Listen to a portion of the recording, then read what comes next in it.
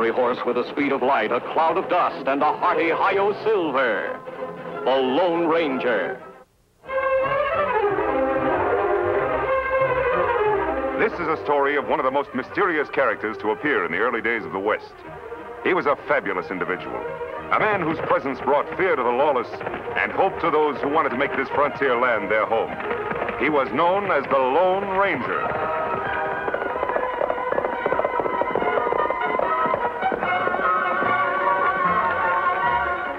We're on Dave Engels' property now, Tonto. Yes, Kimosabe. Funny, we no see cattle. No water anywhere. There's a water hole.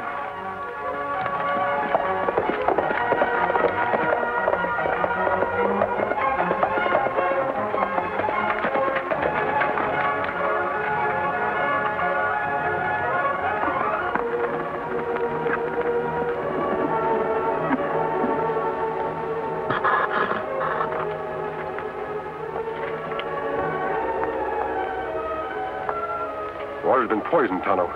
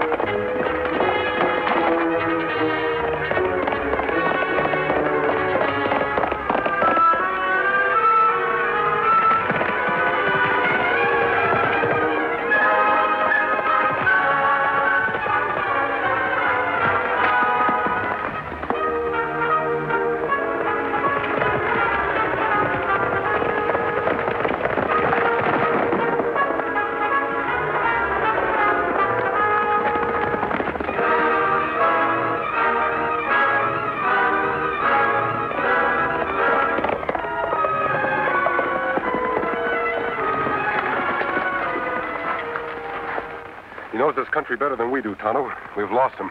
Tonto like to see that man's face, Kimosabe. Maybe we will, later on. We go back, talk to Dave Engels now? Not yet. First, we'll ride into town and see what's going on around here.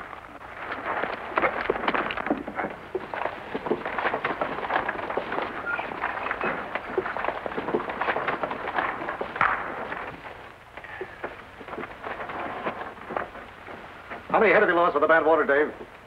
About 31. Too bad. What are you going to do about it? Well, I talked to the sheriff. He said he couldn't figure it out. But I've done something else that'll surely end my troubles. Yeah? What's that?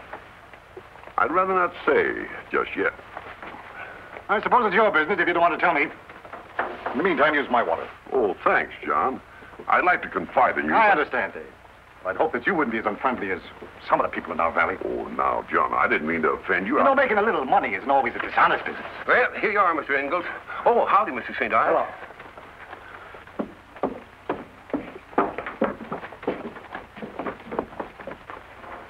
Hello. You know, it's funny him wearing boots with high heels. My gosh, he ought to be satisfied with himself. I sure would be if I had his money. Well, that's just a peculiar twist of the man.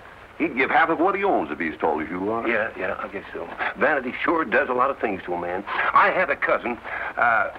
I'll get that sack of flour. That'll be the last of your order. Hey! What are you doing in town? I told you to ride that south line. Slim Davis is riding for me. I had to come in to tend to something for myself. All right, but get back as quick as you can.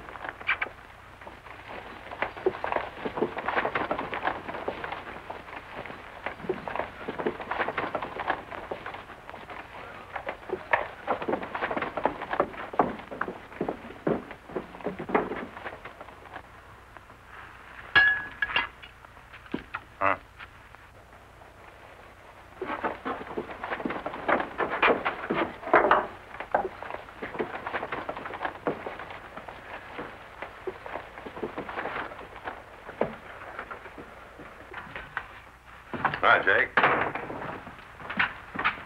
Well, Mr. St. Ives, it's certainly a pleasure to have you with us. How do you find the eggs? The question is, how long ago did you find them? That's a good one. Men, you're looking at Mr. St. Ives. I got practically all the cattle in San Pedro Valley. And all the water that's fit for cattle to drink, too. Yippee! Yep, I'd have been so much taller if they hadn't turned so much of me yonder. As I said before, men, I'm as big as any of you. Look at me.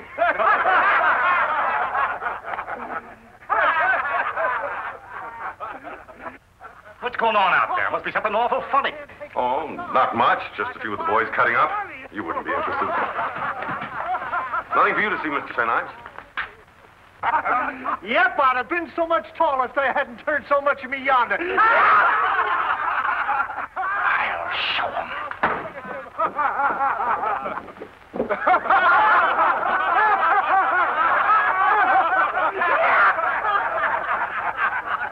Because what I can't take with my size, I can buy with my money. Yeah!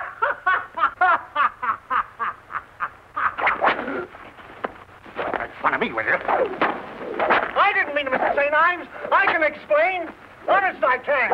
Oh! Ah! Oh! I'll stop! What do you think you're doing, St. Ives? Step aside, Dave Engels. I'm teaching your man a lesson. I'd rather you'd come to me if you've got something to complain about. If Hank has done anything wrong, I'll take care of him. You'll take care of him. If you can't get your men to respect me, you can't have any more water from me for your cattle. Now, hold on a minute, St. Ives. You're going too far with this. You heard what I said. No more water. Understand? But you can't ruin a man over a thing like this. I can't, huh?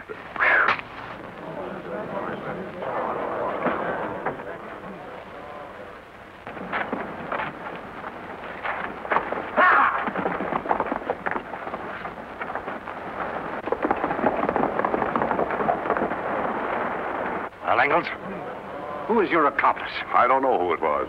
Now, about the water for my cattle. I'll do anything in the world. I'll give you just 24 hours to get your cattle from away from my land and away from my water holes.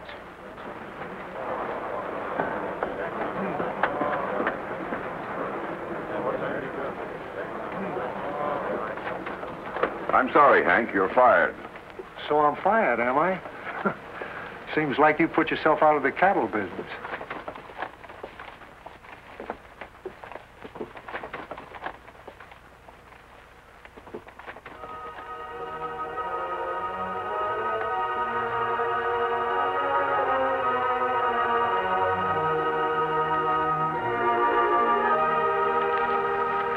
You are, Hank? $100. Why don't you take it? It's not counterfeit. I didn't figure on the whip. St. Ives surprised me, too. I'm sorry about that. Well, here's an extra 10. Buy you some liniment.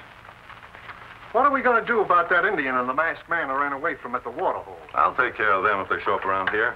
In the meantime, I'll have to make a quick bargain with Engels. What are you up to? All this scheming and causing trouble between two good friends. Or shouldn't I maybe ask questions? You shouldn't ask questions, Hank.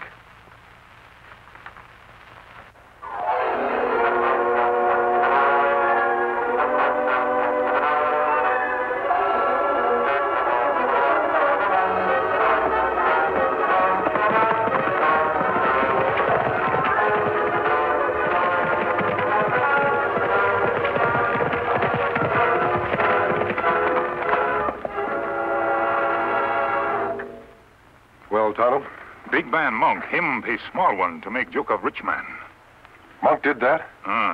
Why you not see Dave Engels when we in town? Him sent for you. Yes, I know, Tonto. I'm glad we saw that trouble in town before anyone knew we were around. What we do now? When Engels asked for help, he said his water holes had gone bad. He suspected foul play. He's right. They've all been poisoned. Which one do this? No, he's got all the land he wants. Besides, if St. Ives wanted Dave's place, he'd simply buy it. There's something else behind it. I found this near the edge of the water hole. What mean, Kimasabi? I'm not sure, Tonto, but I intend to find out. Let's go.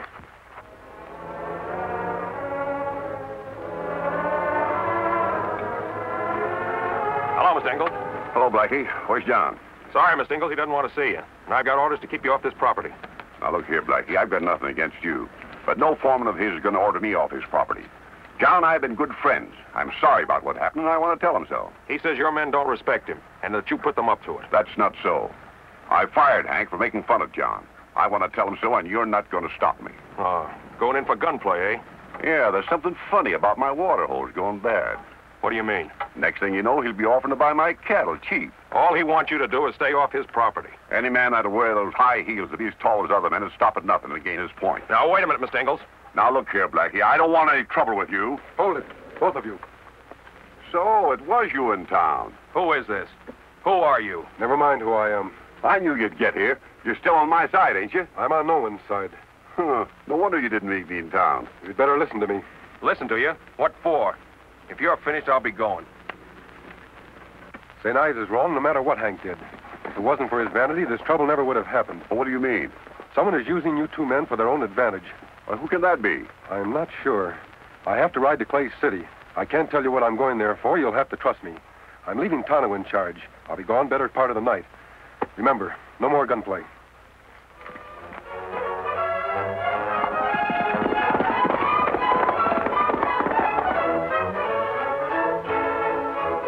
He should have been back from Clay City by now. Him come soon. Here he is.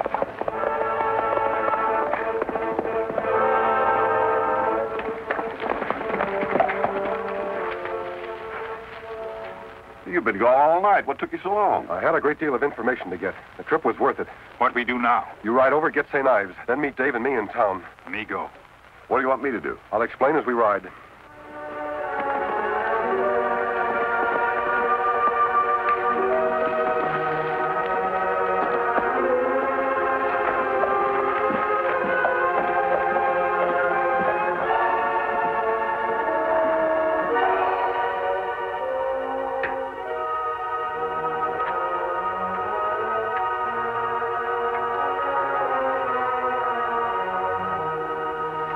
There's nothing else I can do, Monk. Just have to pull up stakes and leave the valley. You've certainly taken the beating, but I've never seen you so down, Dave. There's a first time for everything. Even a first time for a man to know when he's licked. Through.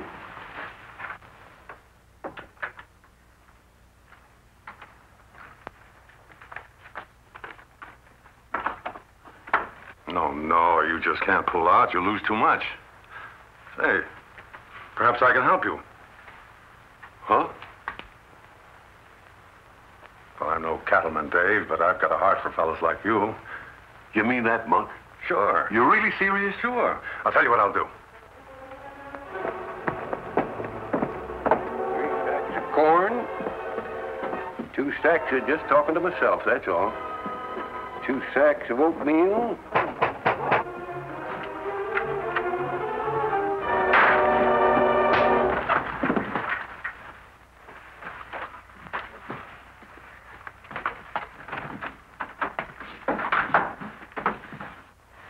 We can arrange price later. I wouldn't cheat you. Sounds all right to me. Let's go into my office. We can talk it over better. Thanks, Monk. You're a real friend, Monk. Oh, don't mention it. Glad to be of help. Sit down. Seeing that I'm buying your land only temporarily, I think we'd better keep the price down rather low, so you can buy it back after a while. Is that what I'm going to do? Sure. St. Ives will cool off after a bit. You and he'll be friends again. Say, how are you going to get water from our cattle? Remember, St. Ives is mad at you, not me. I can get the water from him, all right. Say, he'll be madder than a hungry coyote outside of a chicken house when he finds out what you and me did. Well, we'll have to draw up a bill of sale. Say, we'll need the deed of your property for descriptions and measurements. Sure. I got him home locked up in a strong box. I'll fetch him. Hurry back, partner. I'll have the cash waiting. Fine.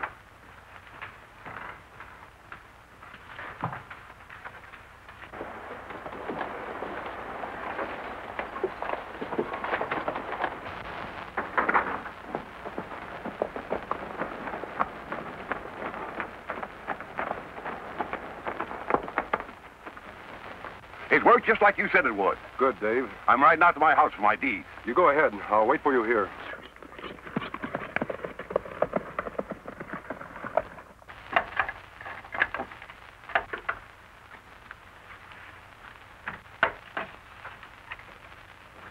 While you're about it, Monk, get enough out for me, too. What do you think you're doing, Hank? Playing cowboys and Indians? Yeah. I got a funny way of protecting my business interests. Meaning what? I overheard that slick deal you made with Engels. Now, look here, Hank. Never mind. You wouldn't tell me the straight of it. You was going to give me a job. Well, I can use a little salary in advance. How much? Oh, about $1,000. If I go through with the deal, will you promise to keep that trap of yours closed? I'd be a fool to kill a business deal, wouldn't I? All right, all right. I'll give you $500 now, and I'll give you the other $500 when the place is in my hands. Well, I guess I can trust you. Hand over the $500 now. You can put that shooting iron back, Monk. The trick's too old.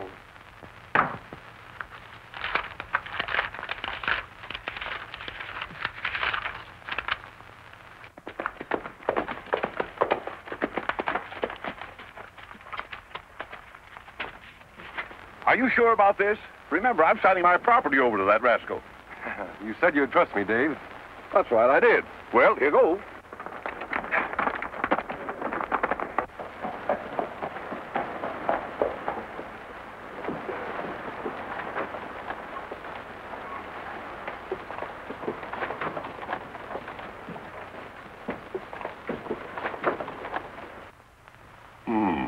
Seems to be all right, Monk. Description's the same as on my papers. Well, let's get him signed. How about me seeing some cash on the barrelhead? Oh. Here you are, Dave. 5,000. I'll sign on the top line. Monk, you don't know how much you're helping me out. I sure will never forget this.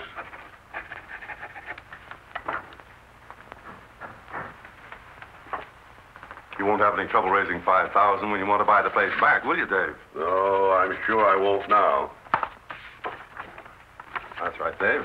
Well, let's have a drink to celebrate. Yeah, I guess we ought to.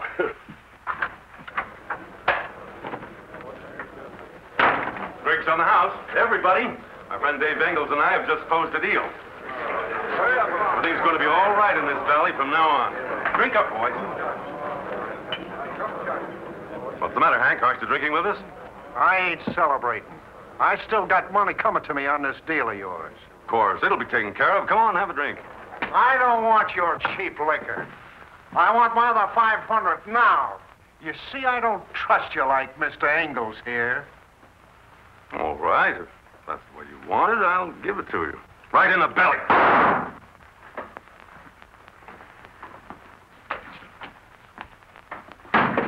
You can't come busting in here like this, interfering with my personal business. Your personal business happens to affect this whole valley. What are you driving at? I found out why you caused trouble between Dave Engels and St. Ives. I caused trouble? Why? Because Dave would have to sell his place at a sacrifice if he couldn't get water from St. Ives. Oh, if you're trying to pin something on me, you're barking up the wrong tree. Am I? Yes. I tried to help Dave. I bought that land legally and properly. I found this surveyor's plum out by one of Dave's poison water holes. Oh, very interesting. I just got back from Clay City. I talked to the surveyors who worked on Dave's property. What? The new railroad is running right through the northern section of your property, Dave. So that's it. With you owning his place, Monk, you'd have the ranchers in the palm of your hand. Sure he would. Cattle can be shipped cheaper from my place than the railhead. Granting what you say is true, masked man, what are you going to do about it? The law can't touch me. The law can do something about you poisoning those water holes, Monk. The masked man's right, Monk. I don't want to be part of this mess. Shut up, Hank. I bought that land legally. I've got the deed. He's got the cash, and nothing can change that. Your friend here might do some talking. What's going on here? What deed are you talking about? This fellow has just helped me make some money. Why don't you tell him about the new railroad coming through? Railroad? What railroad? I own the piece of land that connects the whole valley with the new railhead. What do you think of that, Mr. Shorty St. Ives? Shorty? Why, you fool!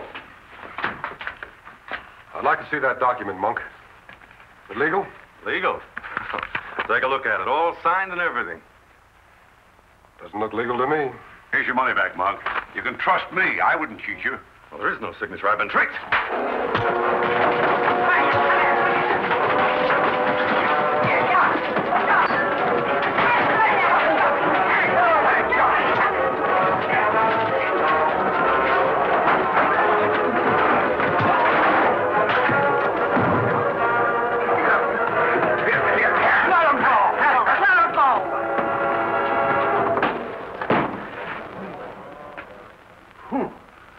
G'bo, John. You know, Dave, I've learned something. I can be just as big a man without these darn things. Mr. Engels, I want you to know I'm sorry about that misunderstanding we had. Oh, that's all right. You were only doing what you were told. I hope everything will be peaceful once again in San Pedro Valley. It will be now, thanks to him. Say, Mr. Engels, there's something that puzzles me. You did sign that paper of Monk's, didn't you? Yes, I did. We signed it with disappearing ink. My friend slipped into Monk's office before we transacted the deal and put it in the inkwell. Your friend on the White Horse? Yes. Who is he, anyway? I only know what folks call him. The Lone Ranger. The Lone